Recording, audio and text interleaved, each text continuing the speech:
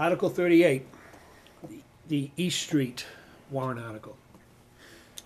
Is there any discussion?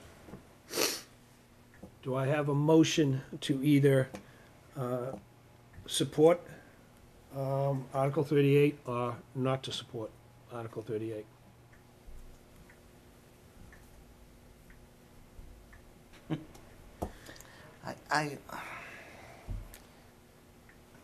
I think it needs to be looked at more. I think, I don't know the legal aspect of squatters' rights. If someone's paying taxes on property over the years, they're paying for that property. I don't understand where this has come from. And I'm sorry, I should know more about it, but I don't. It seems to go back a long time. When was East Street? 118 years. 118 years. A lot has happened in 118 years. You know, when I bought my property was built before Hampton Beach Improvement Company came into existence. But I paid Hampton Beach Improvement fees every year. And no one could explain to me, and no one could find any information why I was paying that if my property was there before they came into existence. So there's got to be something somewhere. I get calls all the time about in 1907 and 1914 did the village district adopt RSA, blah, blah, blah, RS, and no one can find any of this stuff. So somewhere along the line there was a handshake made, a deal made with. So until more can be figured out about this, it really, I really have a hard time for us taking a stand on this particular article either way. So unless you guys can enlighten me on it and tell me more about it, I don't know. Well, one of the things, and let me reference, because it was referenced by Mr. Preston, the Sal Lopoli situation. We have not heard from Mr. Lopoli in quite a while now, with regard to whatever plans he might have. We know that there are other property owners besides Sal that has a certain share of that casino block. I have not heard from any of them publicly on whether or not this is an impact on them.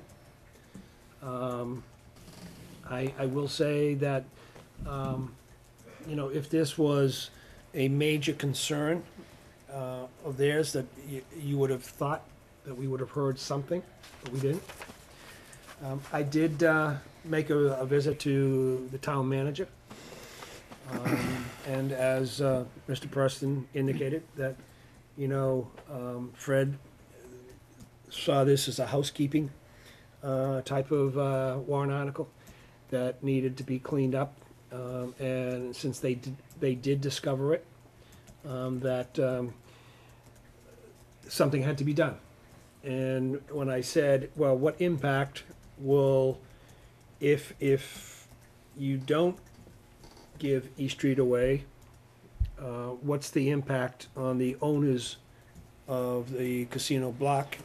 And Mr. Welch said that they would not be eligible for any type of permitting, planning, zoning, any changes that would have an impact of where that land is, where that street is. So if they had to get something, say, right in the middle of the casino, where East Street is, that they needed some type of permit, they would not be able to get a permit because would be considered town property. That's his take of the issue. Is that with town council? That was town council. I mean, that's, my sense is that anything that Fred is saying on this topic has already been cleared through town council. I don't know, Rick, during the discussions when the Board of Selectmen were reviewing some of these warrant articles, if they had any opinion one way or the other in terms of voting yes or no. But, to be very honest with you, I'm I'm almost at a point where, unlike Chuck, I think we don't have enough information to vote. Not, I mean, for the town, to ask the town and the town voters to vote on this. And then if it's unclear, then maybe let it sit for another year until further discussion could take place. Rather than, giving that street away. I don't know all of the details, but I'm real reluctant on, I'm not sure how I'm gonna vote next Tuesday on this item. So, saying that, the board, the commission does have the right to not take a stand on this article. Or you could take a stand one way or the other. Rick? I'm almost positive what I'm about to say is true, and not that this has anything, it's not exactly the same, but it does give a different perspective. One area where I've seen nothing go, I mean, for 118 years they've been paying the taxes on it. But over there was some land there where the galley hatch is, where they ended up purchasing it. They weren't paying the taxes on it, on that land. They all through the years that they weren't being taxed, that was just town land, no one's paying any taxes on it. And so they were able to buy it, and it was really at, it was a deal, basically, that it was under, it wasn't what the land was appraised at. It was quite a bit different, a small number. I mean, there's a lot of different ways that you could look at it. First of all, I've wondered whether, but I don't know the answer to it. Maybe this is why Mr. Lepoli's not moving forward. Maybe he realized this somewhere along the line. Maybe he didn't realize it when he bought it. And so maybe that's what's holding him up. I don't know. And the selectmen have never met with Mr. Lepoli either. He has only come, from what I understand, and talked to the town manager and department heads, some of the department heads.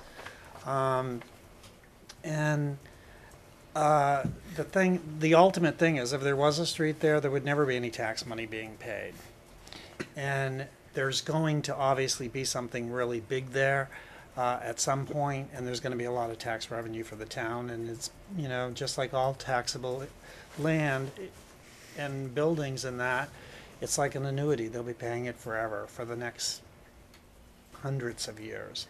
So I believe the selectmen are supporting this. So. Okay. Any other commission comments? Charlie, I'll just let you say one thing. I mean, if please don't repeat yourself from. Nope. Just a clarification. I think Chuck had a good comment where he wasn't sure, but my understanding is from the town manager that adverse possession does not come into this equation because of the fact that you cannot adverse possess municipal land. That's So, okay, Fran's in agreement, and I can give you a website if you want to see the manager say it. And basically, I implore you to take a stand against this, because this year's not the time. You guys have all worked really hard, and you deserve more respect for the work you do. Thank you very much for your time. And I want to throw one more thing, I'm sorry. So, on property that I know of on the beach, the deeds weren't pretty accurate in the day, and someone might have gone 3 feet onto the town land on one side, and they're basically grandfathered in, but if their property burns down, they're known that is town land, so they have to move their building if that would be the case, right? Right. So, if they build this monstrosity and something at the casino and it burns down, then you're telling me that there could be a road right between the middle of this building. I don't know how we can, as a board, approve or disapprove this without having some type of, not just town council, but some type of maybe a state decision on this property. Bob. I don't think that I would want to take a statement either way against this at this point. I think that we've given Charlie the opportunity to express his opinion, and that has gotten out to the public through Channel 22. I think over time, Charlie mentioned all the families, the Denines, made substantial, contributions and improvements to the beach. The, well, I'll call it the Sharkey group, did it. And then they went and sold it again. I mean, there was real estate conveyances there that there were errors in emissions insurance that something should have caught it if there was something else. Maybe there was a handshake way back when, but it was 100 years ago. So it's hard to say. So maybe, there'll be a discussion, but I don't think it's anything that we're going to be able to solve.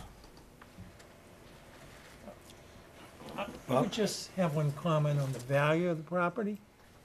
If in fact you can't get permits to improve it, would that not negatively affect the value of that property and ultimately the assessment of the property and the tax revenue from the property?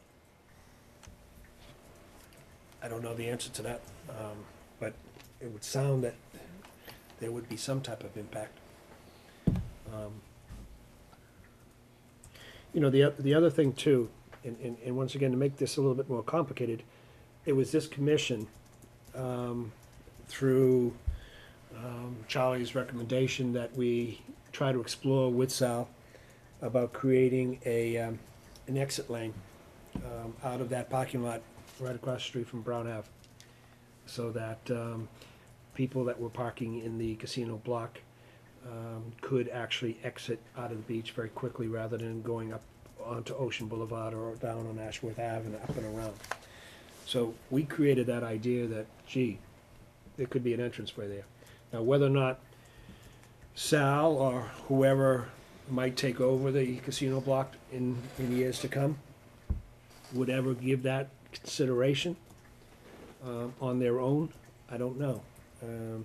If the town actually has the street right there, that gives us access to a roadway, at least partial, of being able to exit out on a town road out of that parking lot. So, saying that, if I don't have any motion to either approve or a motion to say yes or no, I'll just move on. Okay,